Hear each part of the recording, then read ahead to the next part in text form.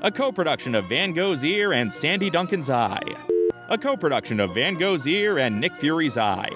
Audiovisual series, Tough Luck, Helen Keller. How to use classroom films, a substitute teacher's guide to substitute teaching.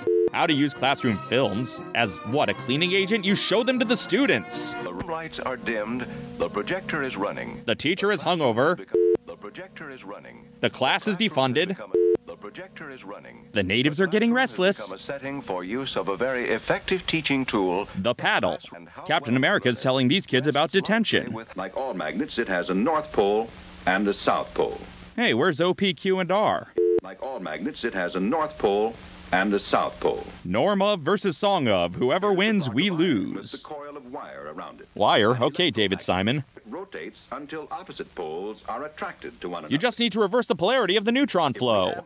If we add the automatic switch to our diagram, it will look like this. Now let's add a kicky beret. If we add the automatic switch to our diagram, it will look like this. But adding it'll cost an extra 75 cents. Connected to the dry cell. The dry cell's connected to the... Activities such as a post-film discussion. For your podcast.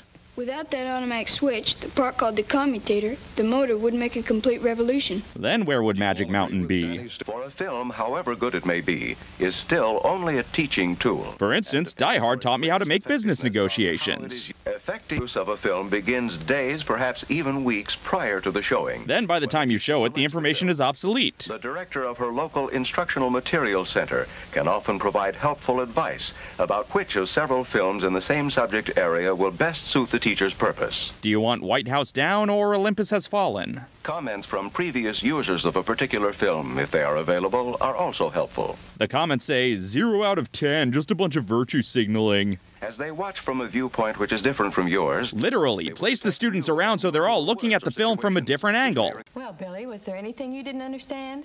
Yes, your haircut. How about you, Mary? Any words you didn't understand? Well... You didn't understand the word well? Any words you didn't understand? Yeah, what did they mean when they said the film had a resume? Yeah, words like swell and so's your old man. Yeah, anti-disestablishmentarianism. Yeah, the difference between infer and imply. Of course, when the Great Plains were being settled in the 1850s and 1860s, the movie camera had not yet been invented. So all we have to go off is archives of the Cowboys' Snapchats. As we look at a thorny hedge. They went the Maleficent way. Others tried just plain old wire. Are all these films about wire? Just plain old wire. Build the wire. Denzel Washington's Fences didn't have this many fences. The West got its fencing. Boy, this film sucks. Can we go watch Mystery Lodge instead? The cattlemen could separate their herds, introduce blooded stock. Not like that bloodless livestock. Better beef. Soon the Great Plains became a new land. The railroad, the Colt revolver. She was a train, he was a gun. Could I make it any more obvious? Why didn't they build wooden fences? Karen?